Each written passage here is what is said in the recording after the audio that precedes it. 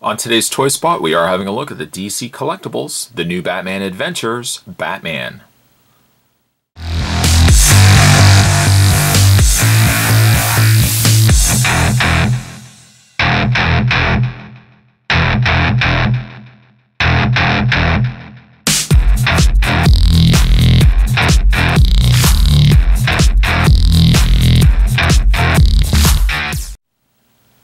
This is figure 1 from so far a 4-figure release, also celebrating 75 years of Batman. Yeah, I'm really excited about getting this guy opened up. It looks like he comes with a slew of different accessories. It also looks like he comes with an alternate cape, and I'm not quite sure what that is about yet, but we'll find out soon enough.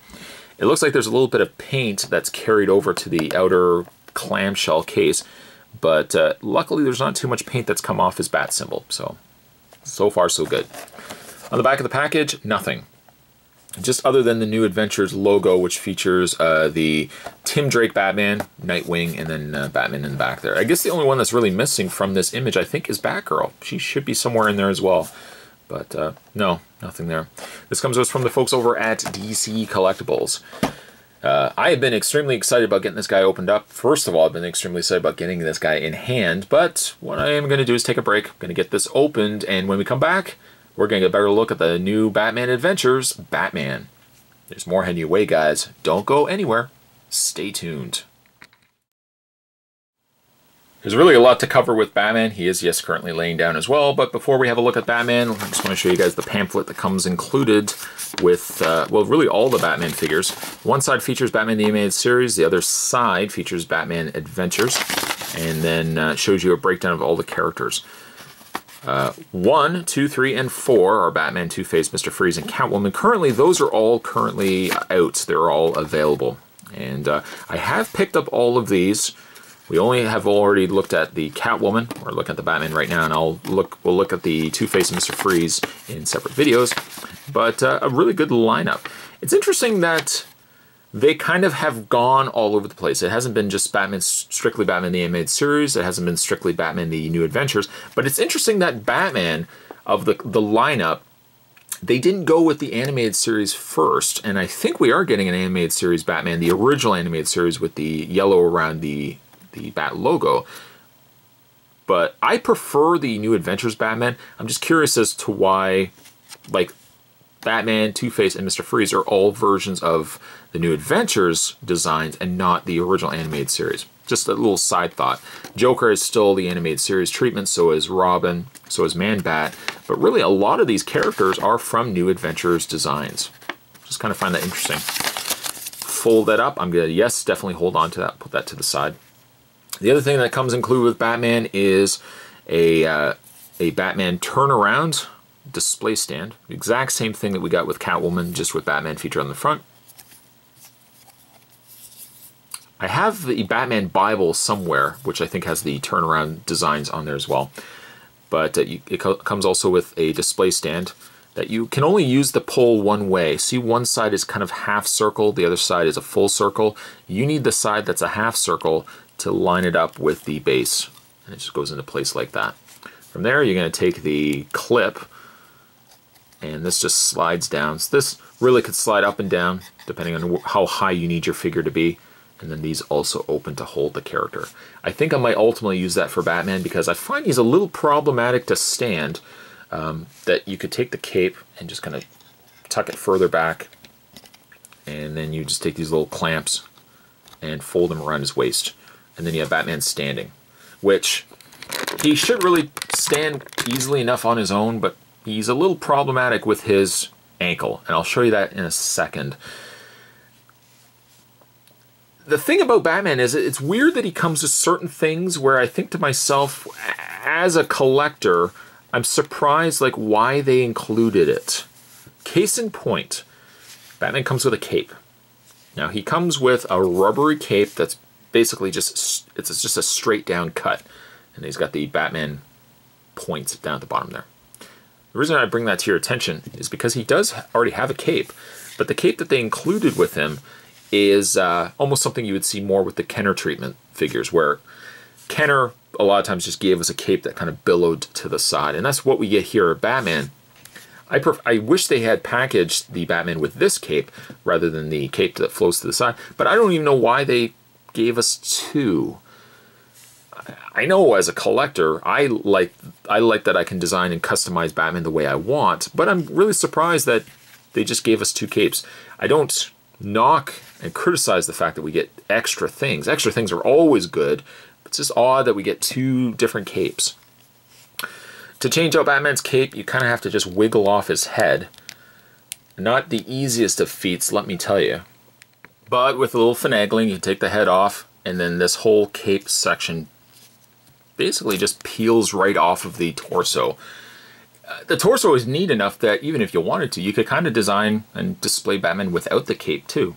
Just kind of an idea, because he's done it a couple of times where he's fought like villains and he's taken off his cape and stuff like that. But you can just take the alternate cape, just clip that back into place. Although the alternate cape's got all this schmutz all over it. I don't know why, I don't even know what that is, but he's got all this kind of excess schmutz all over it.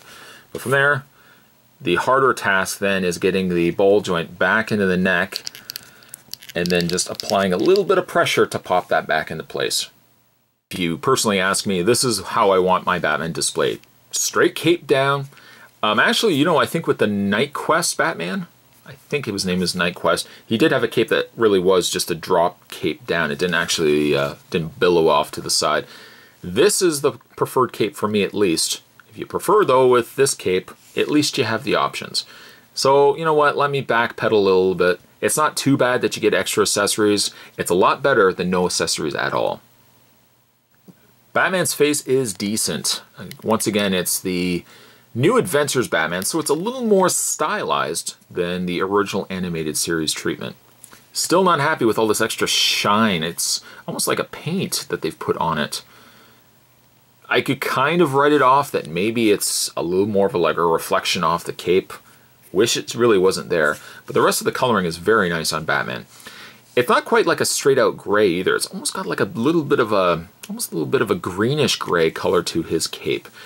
Also, a lot of the colors that were muted, a lot of colors that are muted versus the original animated series treatment. So he doesn't have any of the yellow around the Bat logo. Instead of the yellow utility belt, it's more like a beige color. And a lot of the colors are very just basic black and white. But that's the way I prefer Batman. I think that's a really great looking design. Also, at Spotted mentioned, he has a slew of different accessories. Most of his accessories really are from the hand department. He currently has closed fists. I find this one hand is a little loose. This one other hand isn't so bad. But most of the accessories are really just hands. You have a slew of hands ranging from like open hands for holding things. You know, one specifically kind of for the Batarang. But mostly they're all like just opening hands. There's a total of 6 hands, 6 extra hands. And then he has one extra hand that has the grapple gun. This is a really neat touch. But what I'm talking about when it comes to why they kind of did 2 different things, he does come with a hand that's intended to hold the grapple gun. But this hand is sculpted with the grapple gun already in place. You can't take it out. You can't remove it. However, they also gave you a grapple gun just by itself. If he is going to have the option to hold his grapple gun, I'm perfectly fine with just giving us a hand that already has the grapple gun in place, because there really isn't, like looking at the other figures, the hands, there's not really a hand that's suitable for holding the grapple gun. Like even, if we just get Batman to put him on his display stand here. Just like so, like that. He doesn't really have a hand that's accommodating a grapple gun. Yes, you can kind of get the hand wedged in, but there's not really one that's perfectly designed for the grapple gun. So really giving us a hand that already is sculpted to hold it makes more sense to me. It just makes more sense to me to have him like that.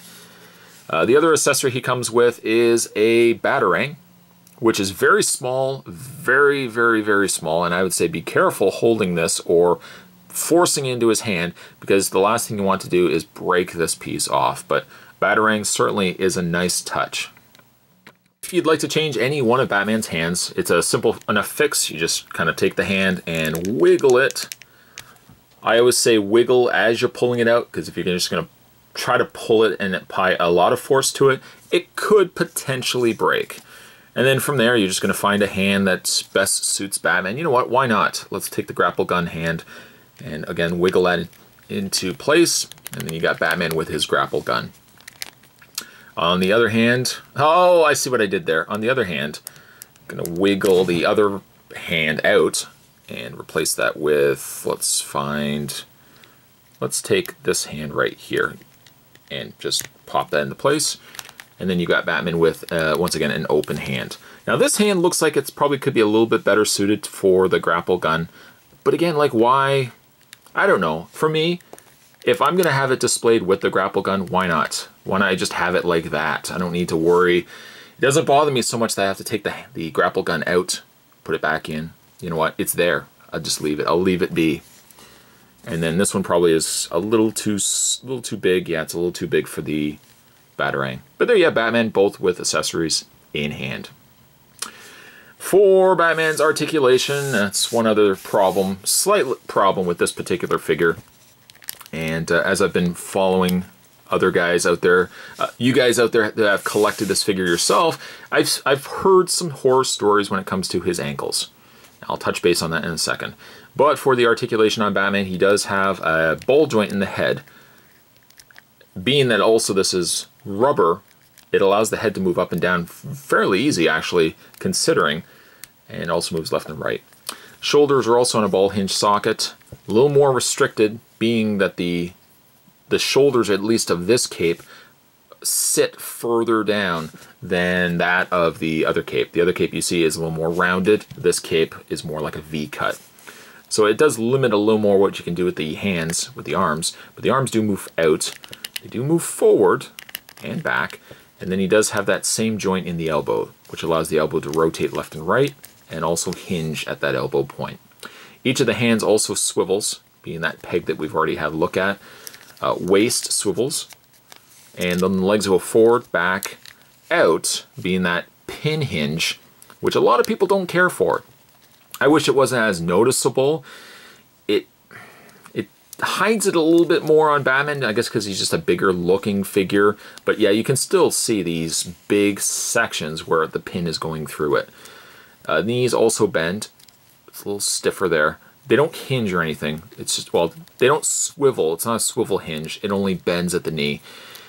And then when you get to the legs, which I've seen pictures. I've seen pictures where you guys have had problems with some of these ankles. The ankles, it rotates at the boots. That's easy enough. And then the feet hinge, but they're not the easiest of hinges. They're very, very small. I can feel that they're fragile when I move the actual ankle section. It feels fragile. But the feet, I wish there was a way. I don't know, I feel like the feet don't have as much movability as I wish they could have. The feet seem like they're on a slight angle, this foot especially. And there's not really a lot of moving that I can do. They pivot slightly, the feet, but I'm very scared. I don't want to move it too much that's going to break. Because these, especially Batman's feet, Catwoman's feet were really small, but Catwoman was a small figure. Batman's a bigger figure, and he's got really small feet. It translates well from cartoon to figure, but again, I would just be using this display stand a lot more, I think, with Batman. And also, too, like with his cape, this particular cape is not really the greatest to be suited for the display stand, because it does kind of butt right against that cape. He's a great figure. Don't get me wrong. He's a really great looking figure. He is an updated take on some of my favorite Batman designs of all time. I've loved the New Adventures Batman. That look for Batman is iconic for me. And really, to that extent, that design also carried over for the Justice League Batman too. It pretty much was this Batman, just with longer ears. And that, to me, defined Batman. This Batman is really great. They put a lot of care, they put a lot of effort into the figures. The same thing I said about the Catwoman. I'm worried a little bit about the ankles. I won't lie to you, I'm a little worried about the ankles. But the overall figure is really great. One of those cases, too, that I can imagine figures like this will go up in value considerably down the road. This is a great example of a figure that you probably would want to get one now and buy a second one and keep the second one sealed.